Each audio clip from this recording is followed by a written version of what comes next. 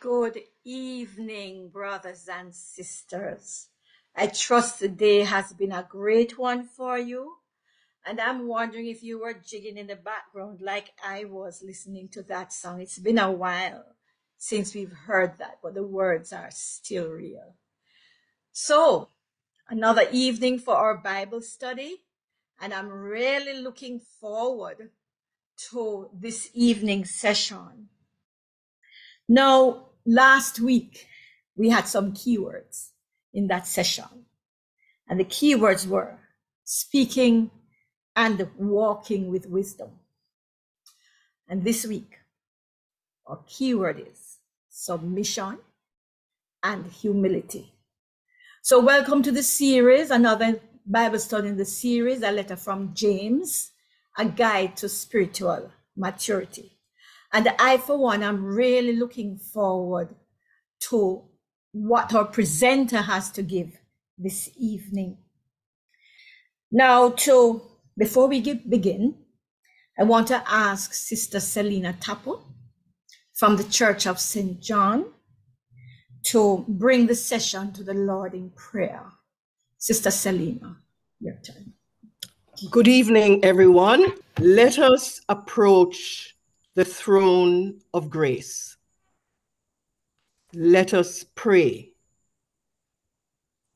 Almighty and everlasting God, you are the creator and master of the universe, of the galaxies, and yet you are also our compassionate and benevolent Father in the awesome mystery of your threefold personality in the Holy Trinity. Help us this evening to open our hearts to you, to so humble ourselves before you that we can truly hear you speaking to us individually through the words of our Bible study, such that we each can take away that most important lesson meant for us. That lesson which we need to learn in order to grow spiritually, to learn submission, to learn humility, so that over time, through the constant practice of our faith, we may in truth become doers and not only hearers of your word.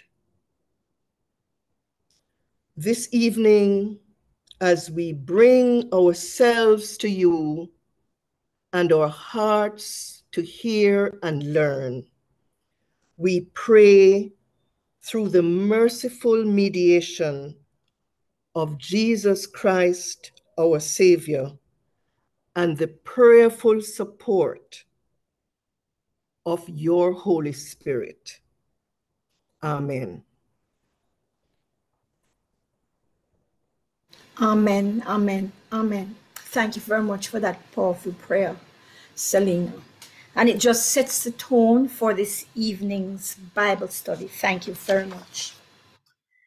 Now, as we prepare to hear and to receive the word, I want us to listen to this next song that says, "Help me, Lord.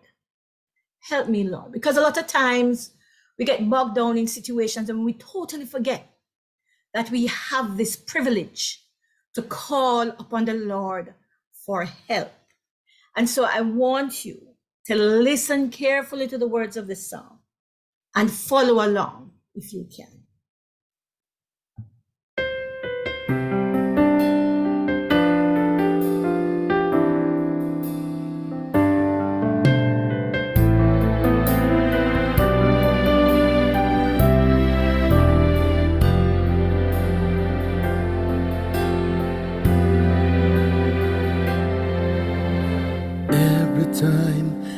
wake up in the morning,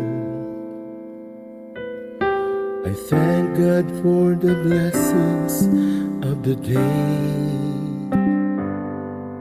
Then I ask the Lord to give me the strength to keep me going, and I ask Him to take me to where I should be.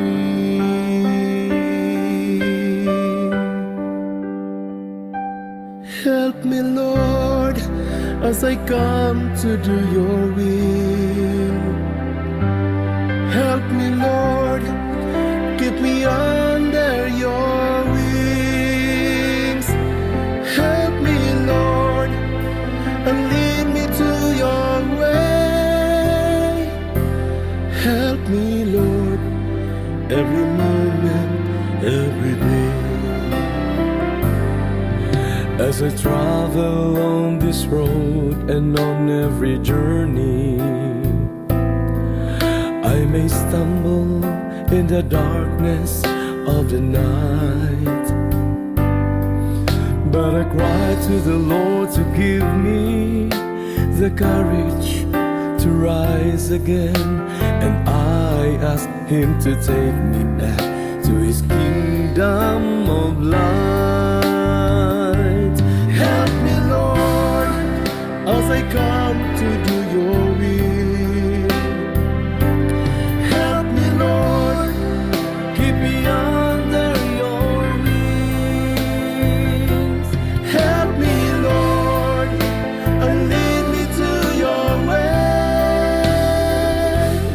Help me, Lord, every moment, every day. You are the guiding light. You are the guiding light. The truly risen one.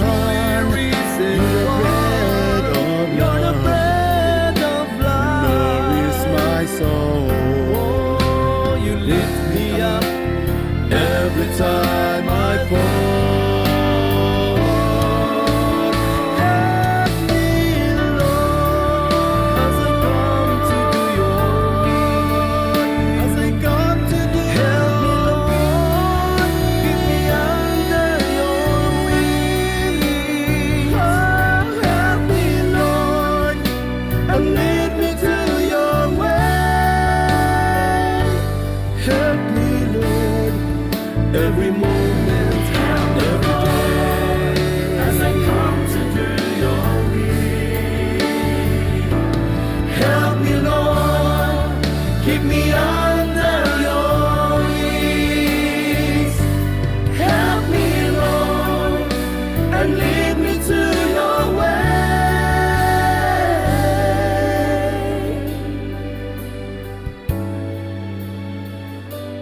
Help me, Lord.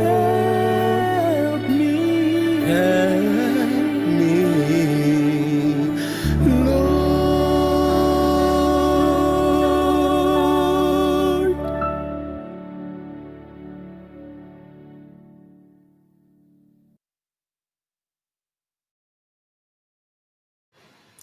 Yes, and so I say, help us, Lord, to do your will every day. Every day. And so, ladies and gentlemen, we now come to the part where I introduce the speaker, the presenter, who is no other than Mr. Donovan Reid, and I'm going to call him Brother Donovan. For the benefit of those who don't know Brother Donovan, he worships at the Church of Transfiguration, and he's deeply a part of this Bible study, and he is happily married with children and one precious granddaughter, who I know he cherishes very much. And so, Brother Danny, I welcome you. So, Brother Danny, over to you. Thank you, Sister Jackie.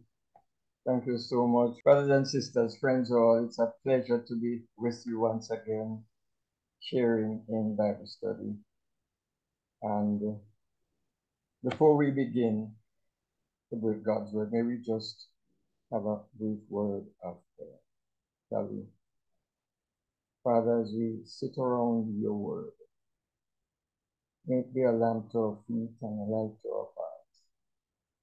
We ask, Lord, that you break your word. May it minister to us and may it be unto us, Lord, spirit and life. As we commit this time to you now, in Jesus' name. Amen. Amen.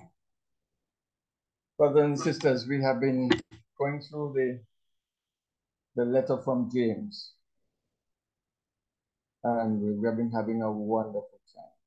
Tonight we'll be looking at chapter 4, and the study is entitled Lessons in Submission and Humility. Lessons in Submission and Humility. I want to start off by just touching on the major points in this chapter. The chapter starts out with an examination of the human condition. And it also looks at the drivers, the causes, and the source of the human condition and the problems that we experience on a regular basis. But happily, the chapter ends with looking at the role of submission and humility in restoring the human condition. It's a wonderful chapter, and it's the penultimate chapter. And I think it sets up the entire letter for the final chapter that we'll look at next week. So these are the three major points.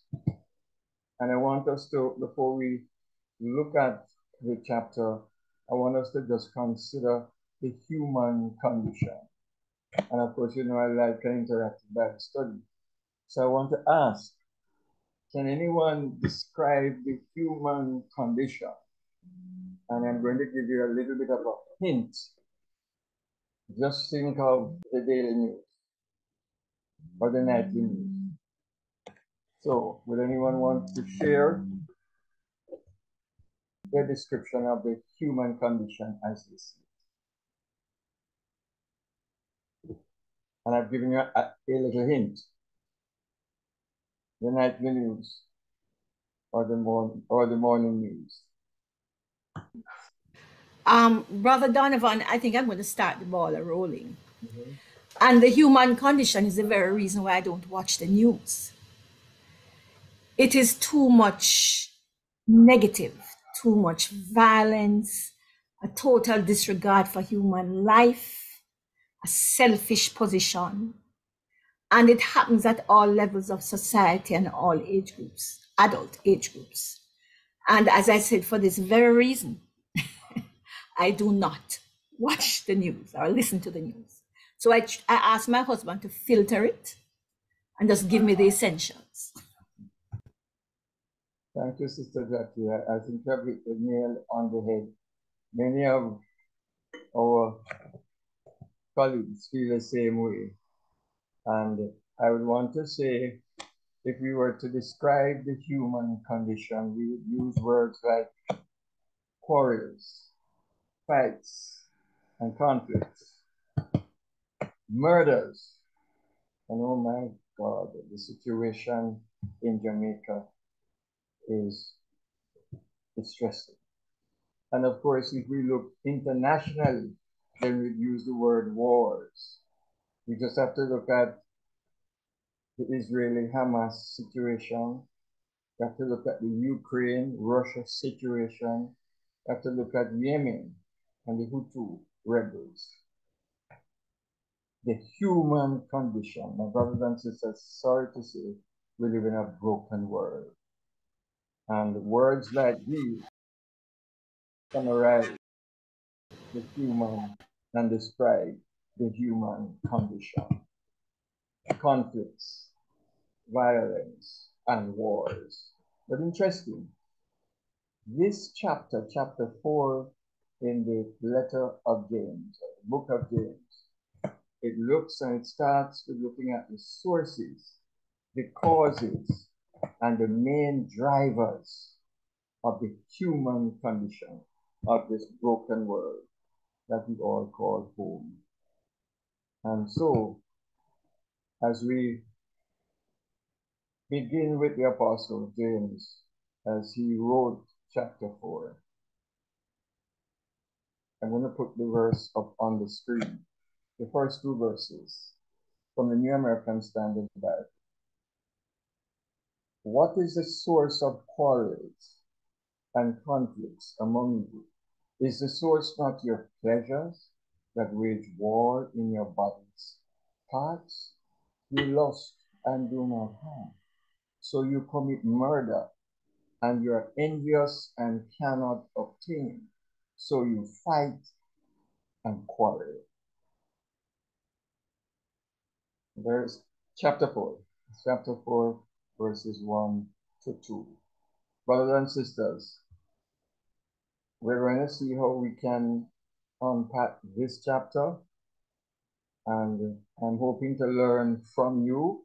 So I'm going to be asking questions, and they are not rhetorical questions.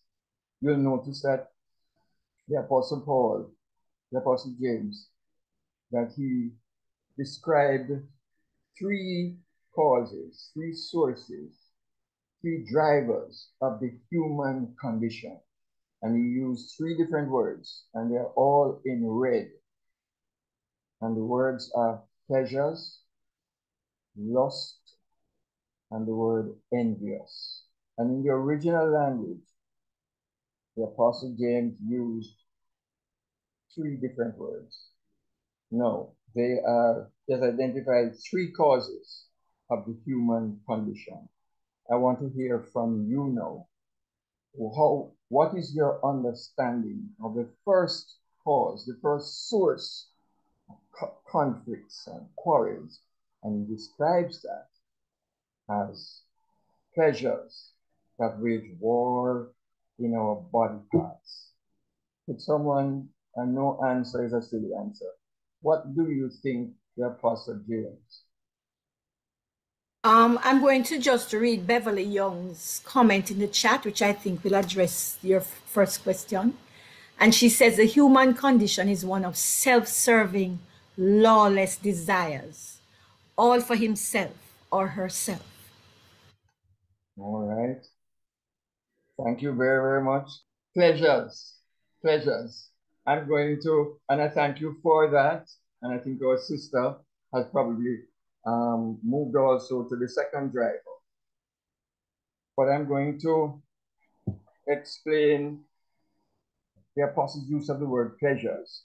Surprisingly, the root word for pleasures is the same word that we have in English called hedonism. Hedonism. And one of our all-inclusive hotels has taken that name. And the word hedonism, which the Apostle James was looking at here when he used the word pleasures, is really the pursuit of sensual pleasure over everything else. In other words, where we have a mindset where pleasure becomes our God. This is the first driver, the first source, the first cause of the broken human condition that the Apostle James has identified. Hedonism. And that's why the word is translated in the New American Standard Bible correctly as pleasures. Pursuing sensual pleasure over everything else. But he used another word to describe another driver. And our sister Jackie, read from the chat. He used the word lust. You lust and do not have. This one, I think, should be, and I'd like to hear from someone. How would you define this word lust as a driver of the human condition? If you were to put it in simpler terms. I know, Jackie, read from the chat, but I just wanted to hear from someone. If you would describe this source, this cause of conflict. And in fact, you lust and do not have, so you commit murder. I think, lust can be described in many ways, but one of the ways in which it can be described is as very strong sexual desires. This is the term that is used in the dictionary. And so, it can tie in also to the previous word of pleasures and the hedonism and the lustful sexual pleasures of man. And so when we sin against our bodies, that is the one sin through sexual desires where we sin against our own body. And so, when we can't control these urges, these desires, like you said, or as it is presented here, it causes us to do very heinous things when that cannot be controlled. So that's my perspective. Thank you, my sister Donna. And interestingly enough, the word lust here is a neutral word. It really means desire, neutral word.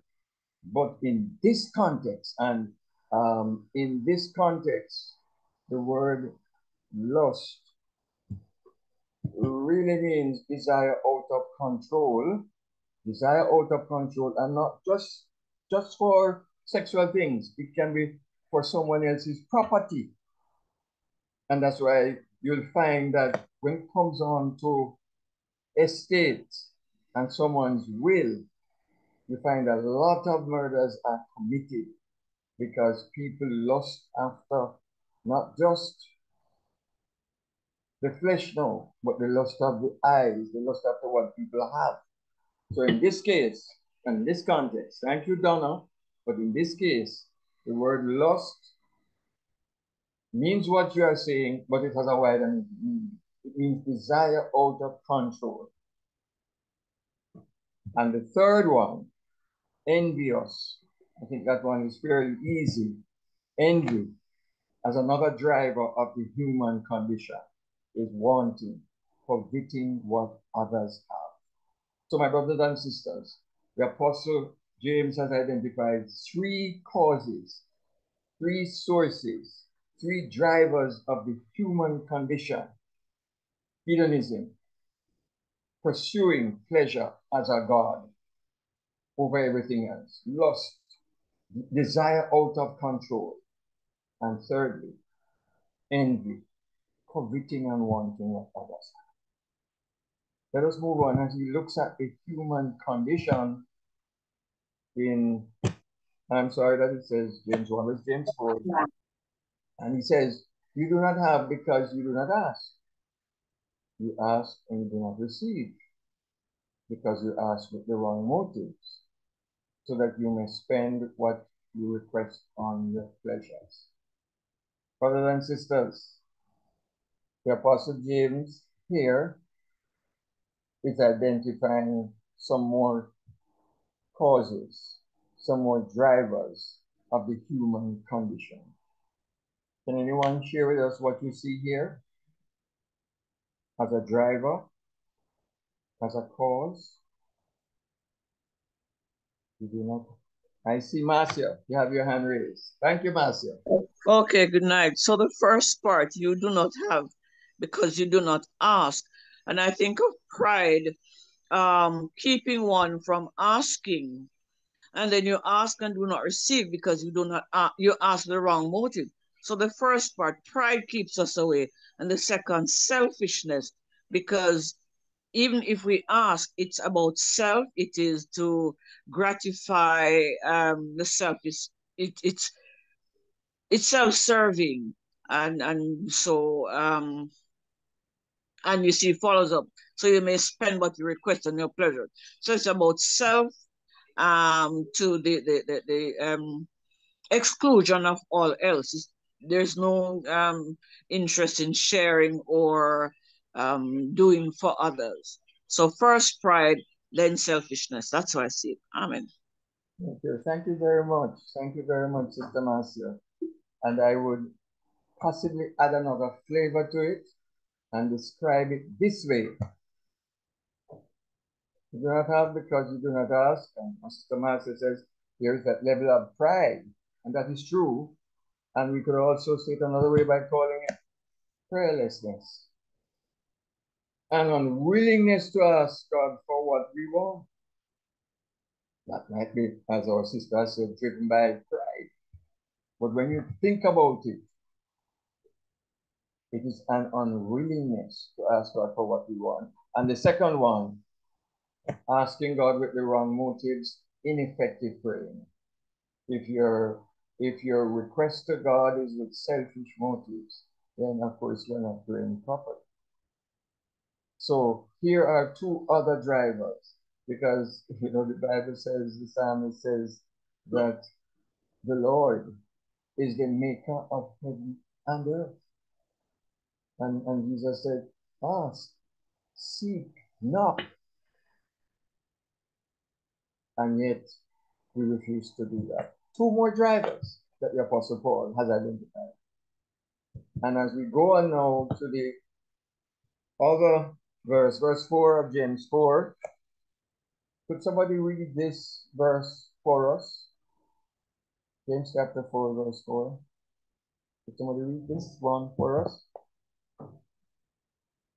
It is on the screen. Daughters, do you not know that friendship with the world is hostility toward God? Therefore, whatever wants to be a friend of the world makes himself an enemy of God. The word of the Lord. Thank you, Sister Diane. You adulteresses, do you not know that friendship with the world is hostility toward God? Therefore, whoever wants to be a friend of the world makes himself an enemy of God. The apostle is still looking at the drivers, the causes, the source of the human condition. And the question that I have now is, why is friendship with the world enmity to God? Could someone share their perspective? Why do you think that the apostle has declared under the inspiration of the Holy Spirit that friendship with the world is enmity to God?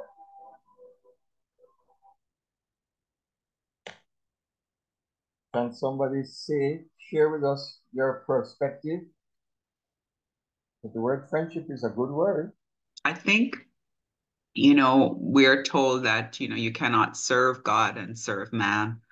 And, ultimately, there is always that choice to be made. Who do you serve? And so I'm taking from this question that context. And so to me, when I look at this is what I think of. I think that, while friendship is good, you're not going to receive the approval of everyone in the world. You can't possibly, and to receive approval of everyone in the world could possibly mean that you're not following in God's ways. That's my opinion. Thank you, my sister Donna. Thank you so much. And I would want us to look at what the Apostle John had to say about this. And I want someone to read the passage that we put up, because the Apostle John explains this whole matter of friendship with the world making you an enemy and hostile toward God. 1 John chapter 2, verses 15 to 17. Could I have a reader? The passage is on the screen. Do not love the world, nor the things in the world. If anyone loves the world, the love of the Father is not in him. For all that is in the world, the lust of the flesh, and the lust of the eyes, and the boastful pride of life, is not from the Father, but is from the world. The world is passing away, and also its lusts, but the one who does the will of God continues to live forever. The word of the Lord. Thank you, Sister Jean.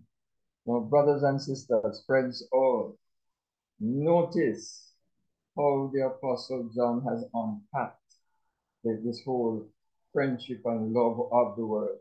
And I want to ask, does anyone see a common thread in what the Apostle John is saying here as the drivers of the enmity between someone who loves the world and enmity with God? Do you see a common thread of the drivers of the human condition in 1 John here and James chapter 4? Do you see it?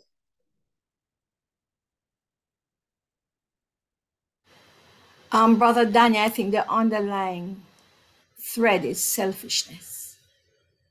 Yes. Do you see anything else? It is in red on the screen. Lust. Lust is the very same thing that was mentioned in James chapter 4. But notice here, notice that the lust is broken down. Lust of the flesh, and that would be anything that has to do with our physical, and that is not only sexual, it can be in terms of, even in terms of food. You have some people who eat themselves to death. The lust of the eyes, that is what we see, what we want, and we can't have, so we steal and we kill in order to get it. And the third driver, the boastful pride of life. Brothers and sisters, lust, and I like the definition, desire out of control. And notice, pride, which is the opposite of humility. So, as we continue our study, I want us to think about that. And as we continue through James 4, verses 5 and 6, we hear the apostle as he writes, or do you think that the scripture says to no purpose? He jealously desires the Spirit whom he has made to dwell in us, but he gives a greater grace. Therefore it says, God is opposed to the proud, but gives grace to the humble. James 4, 5 through 6. And my brothers and sisters, the apostle is now hinting at God's solution for the human condition. But before we go there, do we notice that the two words in red, it says in verse 6, but he gives a greater grace. Therefore it says, God is opposed to the proud, right? But gives grace to the humble. And I want us to notice here, and I want to make it very simplistic. There are two types of people in the world. Two types, the proud and the humble. And the question that I am now going to float on the screen is not for us to answer out loud, but for us to answer within ourselves and with God, as I must answer for myself. If there are two types of people in the world, the question is, what type of a person are you? What type of a person are you? And my brothers and sisters, I would hazard to say, bear with me, pardon me. I think for most of us, including myself, we are basically proud persons. Humility is not something that comes naturally to the human person, if we're honest with ourselves. But as I said before, here is where the apostle now is beginning to share God's solution for the human condition. But before we get into the second part of James 4, we need to settle some definitions. And I need you to help me now, because with any Bible study, the Bible teacher doesn't have all the answers. And I want to let us see how we can jointly unpack, and discover God's treasures in his words. So the first definition that we need to settle is, what is pride? Can I hear from someone? What is your definition of this thing that we call pride? What is pride? Don't be shy. What is pride? You consider yourself the best thing since sliced bread. You're bumptious, facetious. Then, Yes, yes? you heard what I said? No, I know. Oh, sorry. I was saying that you believe that you are the best thing since sliced bread. You're bumptious, obnoxious, and as far as you're concerned, whatever you say goes. Everything is I, me. Sister Diane says, pride is someone who is full of pride, thinks that they are the best things in sliced bread. Yeah, bumptious, whatever. I rather like that. Do we have any other definition of the word pride? Brother Donovan, there are prideful people who are quiet, and not bumptious, but just how they relate to people, the pride is very evident, quietly evident. Okay. Any other definition? I'm going to share two with you. Anybody else want to attempt? There's one in the chat. Jackie, could you read the one in chat or Mitzi? Sure, an inflated belief in self. Sometimes it's quiet, sometimes noisy. Wonderful. Wonderful. So if you were to sum it up then, you could put it this way: an inflated opinion of ourselves, that's pride. Or I like this definition: thinking too much of yourself and too little of others. Thinking too much of yourself and too little of others. Let's look at another definition now. What is humility? My mother of blessed memory used to say this, that humility is the mark of the Christian. But can someone share what would be your definition of the word humility?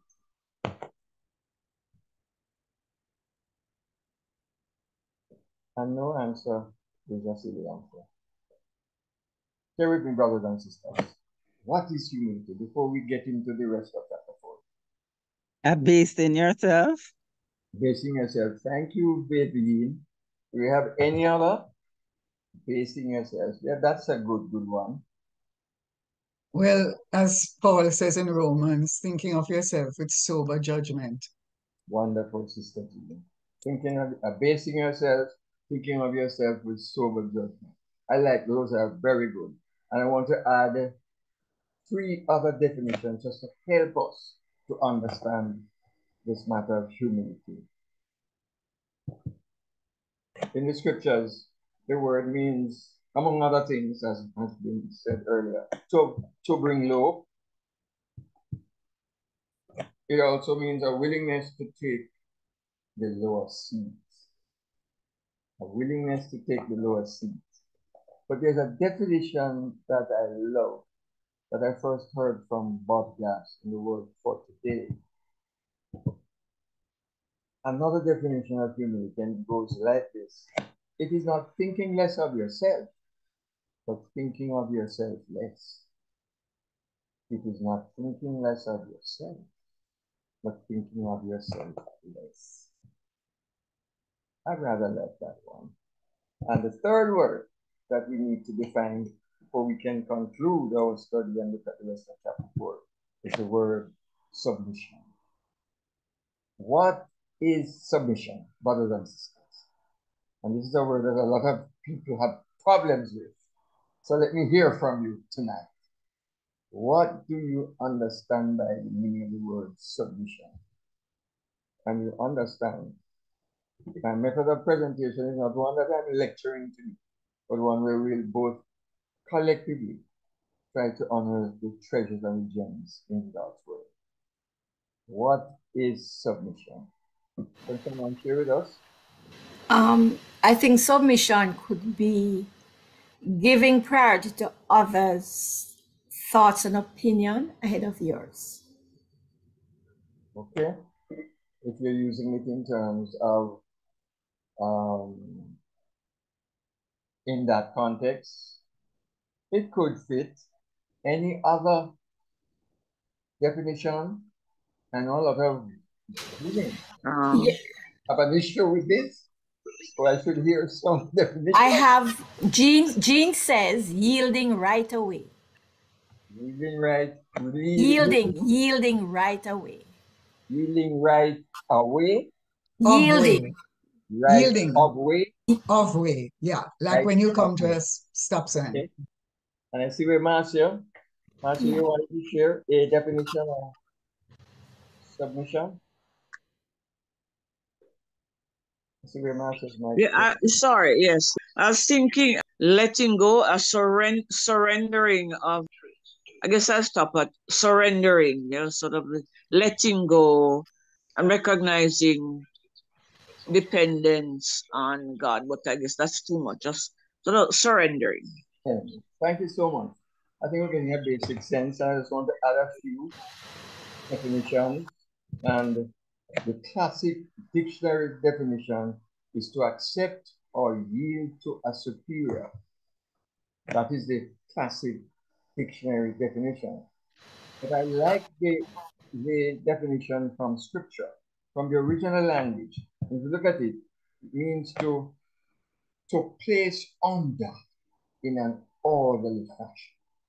That's what the word means in the original language. To place under in an orderly fashion.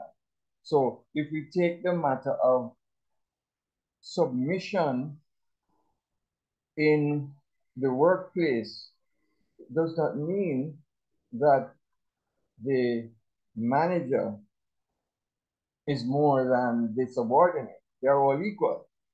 But it means that in order for the organization to function, then to place under in an orderly fashion, it means someone has to take the lead if a decision has to be taken, and some others have to follow.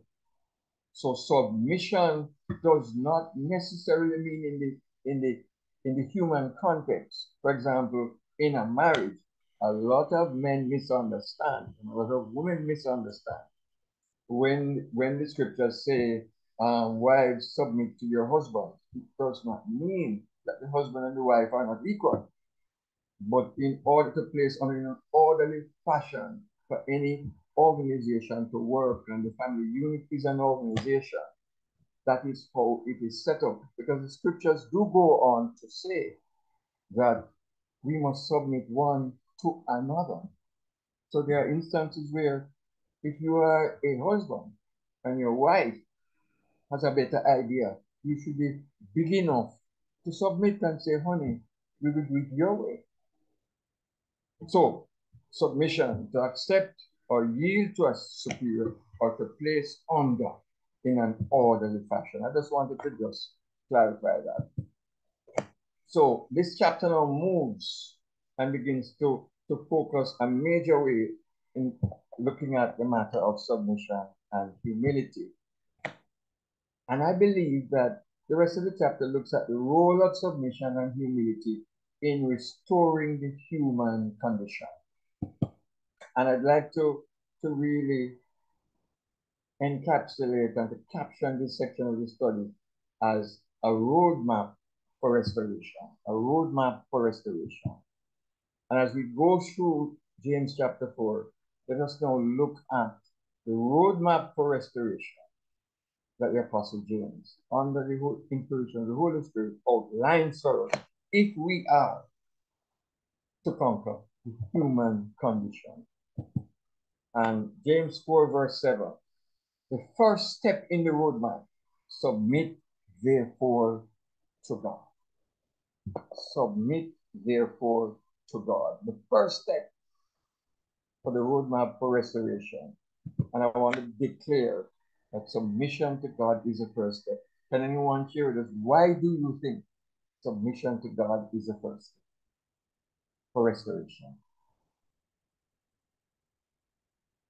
Why do you think that submission to God is the first step for restoration for the human condition? Do we have any takers?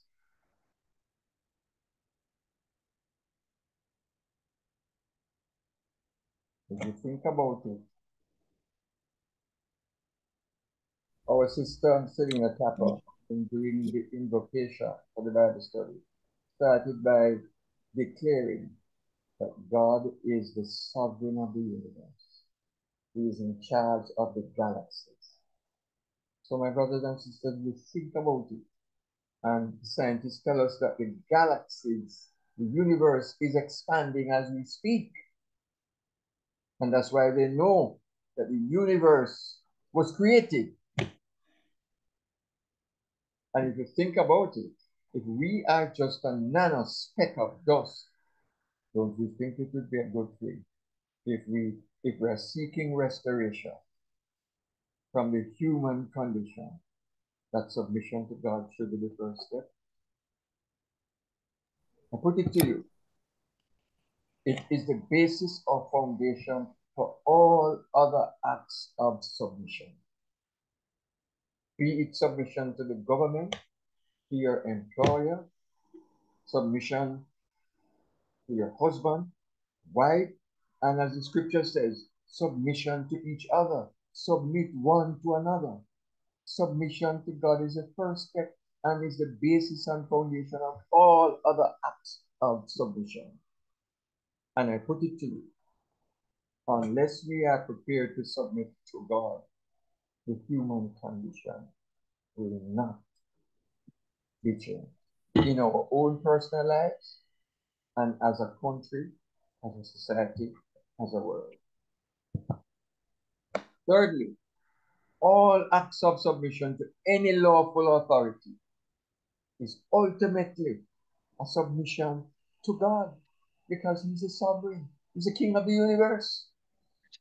So a lot of people, they think that submission is a bad word, but submission to any lawful authority is ultimately submission to God. Romans 13, 1, 2, and 2.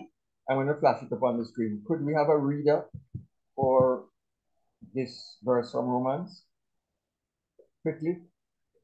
Every person is to be subject to the governing authorities, for there is no authority except from God, and those which exist are established by God. Therefore, whoever resists authority has opposed the ordinance of God, and they who have opposed will receive condemnation upon themselves. The word of the Lord. Thank you, Sister Teacher. Okay. That was the first step. The second step for the road for restoration. James 4:7. But resist the devil, and he will flee from you. Now, this one I will have to ask.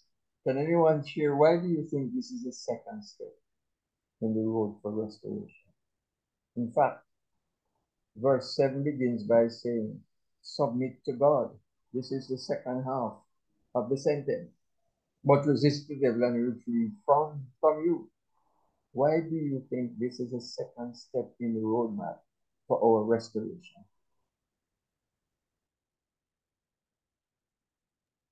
Can everybody see why? What is the connection? I think because you can't be submitting to God and still continuing to pursue lusts and desires and all those things. Those things, need to be resisted against as you are submitting to God. Thank you, my sister. Thank you so much. Because this second step, following submission to God, is because we become an enemy to Satan. Because the world system, Jesus said, the prince of the world. Satan is the prince of the world, and he has set it up on the basis of selfishness and greed and lust and envy. And therefore, if you're going to submit to God, then you have to resist those things. The second step following submission to God is because we become an enemy to Satan. And we need to understand here, I remember Reverend Donald Stewart pointed this out to me, only a submitted believer can rout the devil. If you are not submitted to God, we are no match for Satan. It's important. So if we're going to, and sometimes the condition that we find in our families, if we are going to be the agents of restoration and change, we have to submit to God. That's why the apostle says, we wrestle not against flesh and blood, but principalities and powers. And sometimes it might be someone in your family. It might be a wayward son on drugs, or a spouse who is an alcoholic, or it might be someone at the workplace. But the Bible says we wrestle not against flesh and blood, but against principalities and powers. And sometimes it is the spirit behind that person. And that's why it's important for us to submit to God if we are going to be successfully resist and rout the enemy. The third step, verse 8, chapter 4. Come close to God and he will come close to you. Come close to God and he will come close to you. Can anyone see why this is an important third step on the roadmap for restoration? Do we see it? Why does the word of God tell us that we need to come close to God and we come close to you?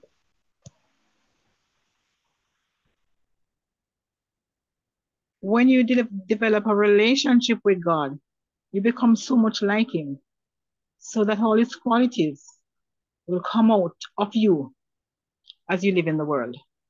Thank you, Sister Pat. Thank you so much. And I'd also want to add to what Sister Pat's saying by putting it this way. The third step following submission to God is coming close to him, drawing near to him, because we are called to an intimate relationship, not a regime. We're not submitting to a military ruler, a dictator. The submission is one between a father and his children. Come close to God, draw near to God, the King James Version says, and he will draw near to you. It's because we are called to an intimate relationship. And if we are going to be agents of change, agents of healing, agents of restoration, we have to draw close to the source, to the power. Drawing near to God results in him drawing near and drawing close to us. The Bible, God is a gentleman. The Holy Spirit is a gentleman. He will never force himself on you. And that's why Revelation 3, I think 20 says, that behold, I stand at the door and knock. If anyone open the door, I will come into him and we will come in and sup with him. So drawing close to God results in him drawing close to us. The scriptures tell us that if we seek God with all our hearts, then we shall find him. When you are close to God, it's a place of power. He that dwelleth in the secret place of the Most High shall abide in the shadow of the Almighty. This is why this is a very important step. If we can't be restored if we are removed from and we're not seeking to build that intimate relationship with the one who is the restorer, the Savior, the Savior. He's the one who is our salvation. Now, the fourth step on the road to restoration, James 4, 8b and 9, it says, cleanse your hands, you sinners, and purify your hearts, you double-minded. Be miserable and mourn and weep. Let your laughter be turned into mourning and your joy into gloom. This one is a tricky one But if you think about it, it is an important step that we must take if we are to be restored. If you think about it, why is it important? And notice that I put two words in red. Cleanse your hands, you sinners, and purify your hearts, you double-minded. Can anyone see why this is an important step on the road to restoration? Be miserable and mourn, and weep, let your laughter be turned into mourning, and your joy into gloom. Is it not true, brothers and sisters, that if we are going to be restored, we have to live right? We have to live right. And notice what the apostle has used. He said, cleanse your hands. What do our hands symbolize? What do they signify? Our hands is what we use to give, to receive. That's what we use to make payment, to receive. This is our dealings with each other. We use our hands. And what does the heart signify? Cleanse your hands and purify your hearts. That's our motive. So if it is that we are going to start the road for restoration, then we have to have clean hands. We can't be stealing from our employer. We steal with our hands. You have to be physical hands, you know. These days we can steal digitally. The hands relate to our dealings with each other. And the heart relate to our motive. So what God is saying here, if we are going to be restored, we have to live right. So you can't have God in one hand and the devil in the other. We can't say we are believers, but we are living in a relationship that we have no business to be in.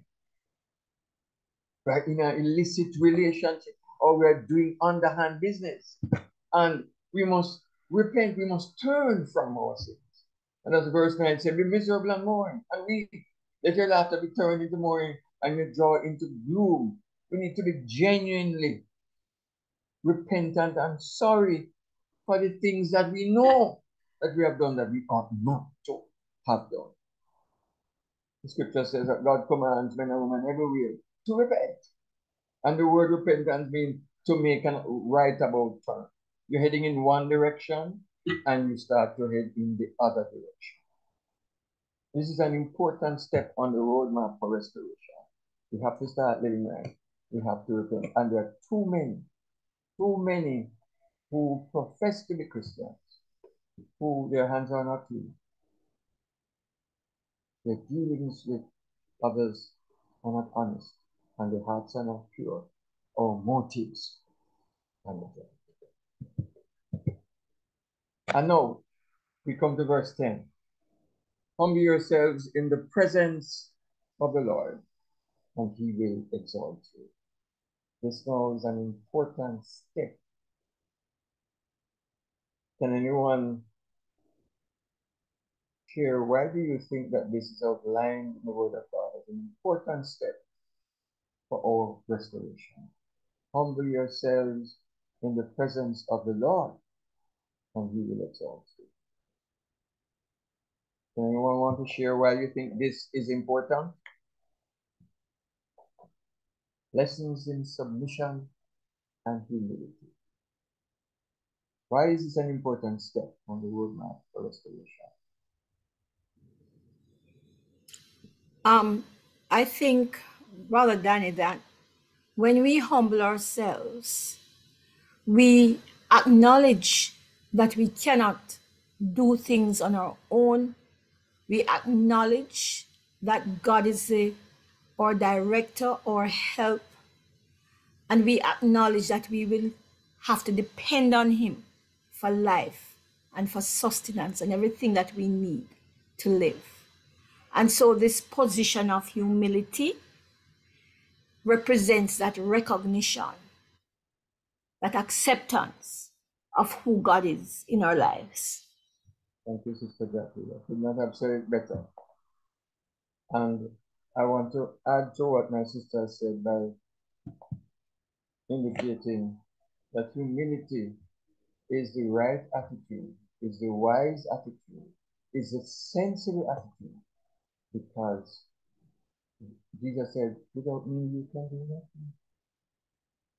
If God does not lend us our next breath, we are no longer here. It is the right attitude.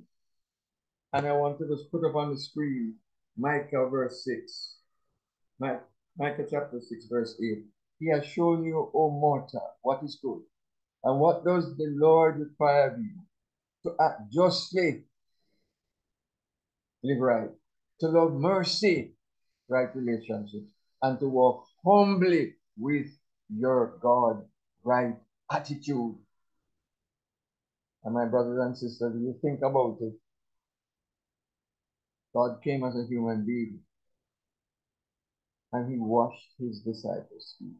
When I think about it, it blows my mind. And he said, and Peter was objecting, Lord, you won't wash my feet. And he said, well, if I can't wash your feet, you'll have no part of it. And then Peter said, well, wash all of them. He said, no, only your feet is necessary. And he said, go and do thou likewise. And you think about it. In Philippians chapter 2, it says that we should, in your relationship with one another, have the same mindset as Christ, who being in very nature God, did not consider equality with God something to be used to his own advantage. Rather, he made himself nothing by taking the very nature of a servant and being made in human likeness and being found in appearance as a man, he humbled himself by becoming obedient to death, even death on a cross. Brother Danny, Jean has her hands raised. Sister Jean? Yes, Danny, in commenting on Micah 6:8, you said two things before. You said the right attitude. Will you mind repeating them? Yes. And what does the Lord require of you? To act justly. That's right living. Hold on, right living? Yes, to act justly, right living, and to love mercy, right relationships. Thank you. Got it. And Thank to you walk so much. humbly with your God, right attitude. Attitude. Thank you. And Jesus said, come unto me, all you that labor and are heavy laden. I'll give you rest. And he said, learn of me, because I'm humble and gentle in heart. Can you imagine the sovereign King and God of the universe declares, I'm humble in heart. This is the right attitude. Not that you think less of yourself, but you think less, So you have to remember that.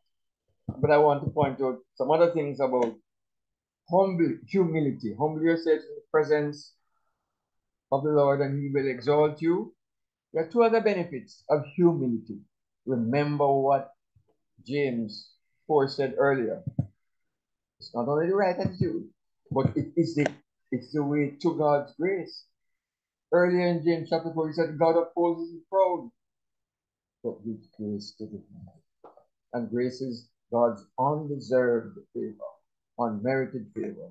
Humility is not only the way to God's grace, it's also the way to exaltation. In God's economy, the way up is down. If you want to be promoted, you humble yourself in the presence of the Lord. Humble yourselves in your dealings with others, and God will promote you and exalt you, because then he will see that you have the right attitude to handle promotion and power. Humility is important. But now, as we wind down, could we have a reader for these verses in chapter 4 quickly? Could somebody read these verses quickly for us? Do not speak against one another, brothers and sisters. The one who speaks against a brother or a sister or judges his brother or sister speaks against the law and judges the law. But if you judge the law, you are not a doer of the law, but a judge of it. There is only one lawgiver and judge, the one who is able to save and to destroy. But who are you, judging your neighbor? James 4. The word of the Lord. Thank you, Bev. Why is our speech an important step in our restoration? My brothers and sisters, our speech is important in our restoration because it is a fuel for our relationships. No wonder the proverbs say, a soft answer turneth away wrath, but grievous words stir up anger. Do you know how many people have been murdered in this country because of something that somebody said and they feel that somebody dissed me, show me disrespect? Our speech is a fuel for our relationships. What we say and about to each other, what we say about and to each other will affect our relationship with one another. And so this is an important step on the road for restoration. We have to mind how we speak. And so we have to ensure that our speech is wholesome. It builds up. If you don't have something good to say about somebody, don't say. We can correct, even rebuke, but with love. And the scriptures tell us, speak the truth in love. And sometimes you are saying the right thing, but it is not received because you are saying it in the wrong way, with the wrong spirit. And that's why the scripture said that the servant of God is not quarrelsome, but gentle, apt to teach. So refrain from judging others and reserve all judgments to the Almighty. Our speech is important. And my brothers and sisters, we come now to the last two verses of chapter 4. Come now, you who say today or tomorrow we'll go to such and such a city and spend a year there and engage in business and make a profit. Yet you do not know what your life will be like tomorrow. For you are just a vapor that appears for a little while and then vanishes away. Instead, you ought to say, if the Lord wills, we will live and also do this or that. But as it is, you boast in your arrogance. All such boasting is evil. So for one who knows the right thing to do and does not do it, for him it is sin. But why is this important on the roadmap for restoration? Why is this important? And we do this all the time, don't we? It is important because life is unpredictable. You don't know when you go to your bed whether you're going to wake up tomorrow. Because life is unpredictable. Live accordingly. And Psalm 90, written by Moses, says, Lord, teach us to number our days, that we may apply our hearts to wisdom, that we may live wisely. So because life is unpredictable, live accordingly. Do not boast about tomorrow, because we don't know what tomorrow is going to be. And my brothers and sisters, how many of us would know that death changes things? If you're in a family, the passing of a loved one unexpectedly can change your entire life. So let us be humble and seek to live according to the will of God. If God wills it, God willing, I will be there. So my brothers and sisters, we have come to the end of our study. And I just want to summarize the steps on the roadmap for restoration for the human condition. Submit to God. First step. So without God, we can do nothing. Resist the devil, and he will flee. We have an enemy of our souls. Draw near to God, and he will draw near to you. It's a place of restoration. It's a place of shelter. It's a place of direction. It's a place of guidance. It's a place of power. And you can only build your relationship with God if you spend the time to draw near to him. Live right. Do not continue to walk in sin. And for heaven's sake, humble yourself before God and with others. Do not speak evil or badmouth others. It is a seed of contention and quarreling and resentment. Do not be arrogant and boastful, because we are just a vapor. And remember that tomorrow is promised to no one. My brothers and sisters, James chapter 4. Do you have any questions or anything that you think that I did not mention that you want to mention? Any area of clarification? Now is the time. What a lovely chapter. And what I like about it, it deals with the issue. Do we have any questions? I see Brother James has his hand up. So James, you can go ahead and exactly with it. Yes, Brother Donny and everybody on the platform. A very pleasant evening. I'm listening to your presentation, and I am very delighted and thrilled with your presentation. Get some better understanding about certain perspective. But we are living in a world where I've seen all of these things happening. All of these things are happening. It's happening to persons who are believers in Christ and persons who are not believing in Christ. So my question is, why is it that we are so easy to fall into this kind of default behavior? We're badmouth, arrogant, bossy, you know what I mean? Not humble, and all these things that we are seeing in the Bible that we should as believers. This is the characteristics. This is the way we should behave. But it is so difficult, it is so challenging for believers to really demonstrate these things on a daily basis, because it appears to me that we are pressured by the forces of the world. So what we tend to do is to conform to what is happening in the world around us. Easy for a Christian to conform, easy for believers to conform, and not realizing that we should, as you rightly say in the Bible, flee the devil, flee the devil, flee the devil.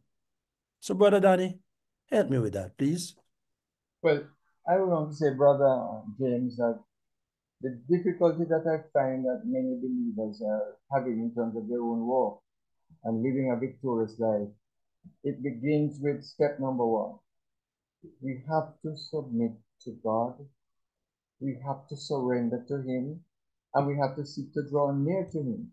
Romans chapter 1 says, I beseech you therefore, brethren, by the mercies of God, present your bodies as a living sacrifice, which is your spiritual worship, and be not conformed to this world, but be transformed by the renewing of your mind.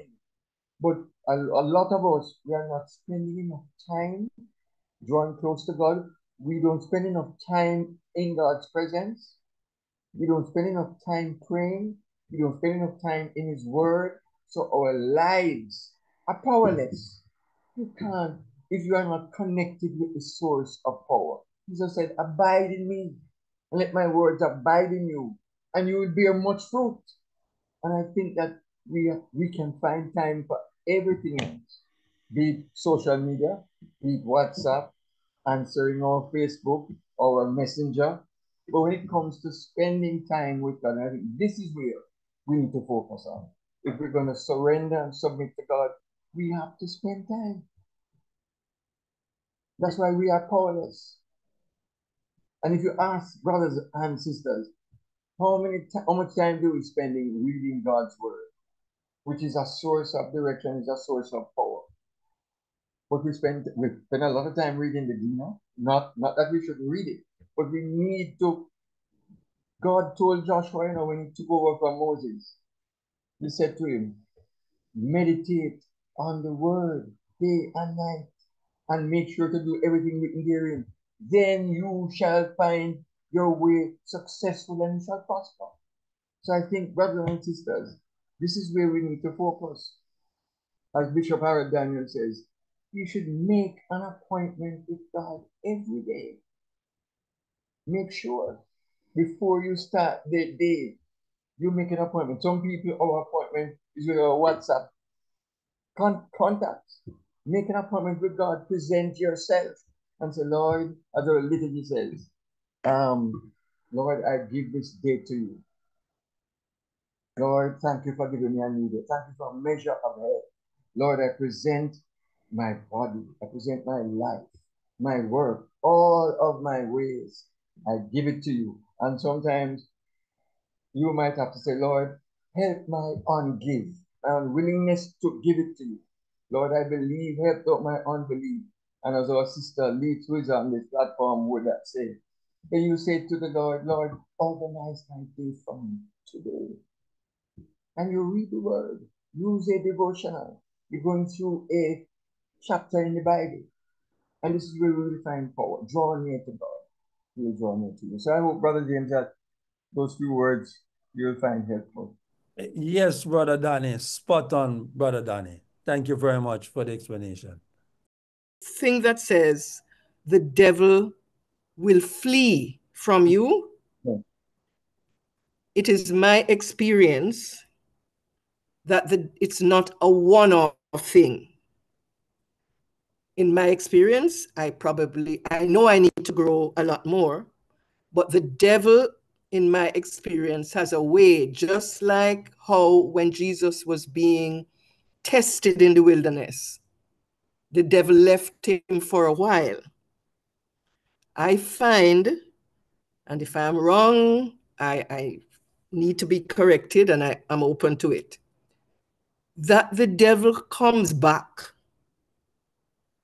time and time again, sometimes when you least expect, even after you have gone through and you submitted and you're going through a period of grace.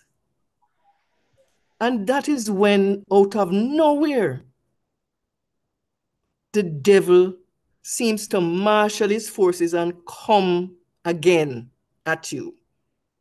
So I am saying, yes, the devil will flee, but I think we need to be on guard. At least I know I need to be on guard, because he comes back sometimes in a more wily guise, sometimes through someone you least expect, because in friendship, you are submitting yourselves to them.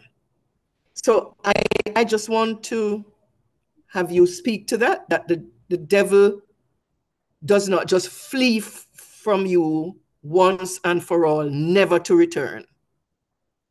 That is an ongoing, I find it's an ongoing struggle that you have to keep always actively engaged in this close relationship in order to find the strength to fight him off. So please tell me if I'm wrong. You're right. You're right. And Jesus is the pattern.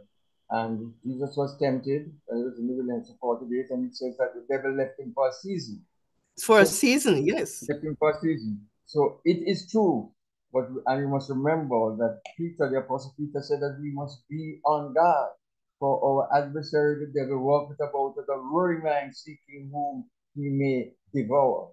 But what we should draw from James chapter 4 is this: submit to God, and the devil will flee from you. What we need to draw, submission is a lifestyle. It is a lifestyle.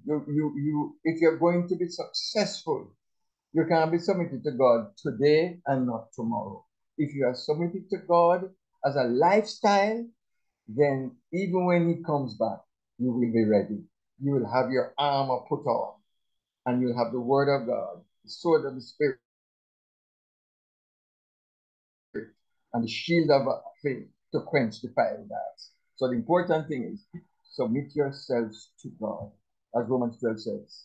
But it should be our daily prayer, living sacrifice every morning. Lord, help me to give my body, my soul to you, my heart, my mind, as a living sacrifice, my life, my work, all of my ways. That should be your prayer. And you'll be ready when he comes back. And brothers and sisters, I think I'm out of time. Sister Selena, hope that helps you. Yes. Yes, thank you. Brother Danny, just a quick one from G.H. Davidson, who is questioning how do you balance between sinful pursuits and things like personal pursuits to win jobs, bids, promotions. How do you get that delicate balance between those personal pursuits and possible sinful pursuits? I will say this quickly. Always remember that if you are submitted to Almighty God, then it means He's the captain of your life. He's the leader of your life. He's the Lord. He's the boss. So there's nothing wrong with desires. The Bible says that if you delight yourself in the Lord, He will give you the desires of your heart. So you put those ambitions to the Lord and ask Him to lead and to purify and to clarify. And as you do that prayerfully, making sure, remembering that whatsoever you do on this earth, you have to do it as unto the Lord, not unto yourself. And if you can remember that, and you put your ambitions, your desires, the Lord, I'd like this, and you put it and say, Lord, lead the way. This is what I would want. If it is, Lord, open the door. If it is not, close the door. I think if we can do it like that, we can manage that delicate balance. Okay? Hope that helps. So I'm handing back over to you, Jackie. Thank you, Brother Danny. Well, ladies and gentlemen, we have come to the close of another interesting Bible study, a very practical Bible study. And before we go into the closing song, Make Me a Servant, I just wanted to mention two things. That the Bible says the scripture is like a mirror, that when we read it, we see ourselves. So we do need some introspection this evening, and Danny has carried us through that. And I want us not to forget that we need to look at ourselves. And it is through the scripture. It is through the scripture that we do that. But also, importantly, if we are to be true servants of God, we must epitomize humility and submission. And so, Danny, I want to thank you for this evening's presentation. And may we always remember James 1 verse 22. Be doers of the word and not hearers only. So thank you, Danny. Thank you. And also to thank everyone who has participated. We really appreciate it. And I know that those who did not ask questions still appreciated and picked up something from the session. And so we're moving into the closing song that says, Make Me a Servant.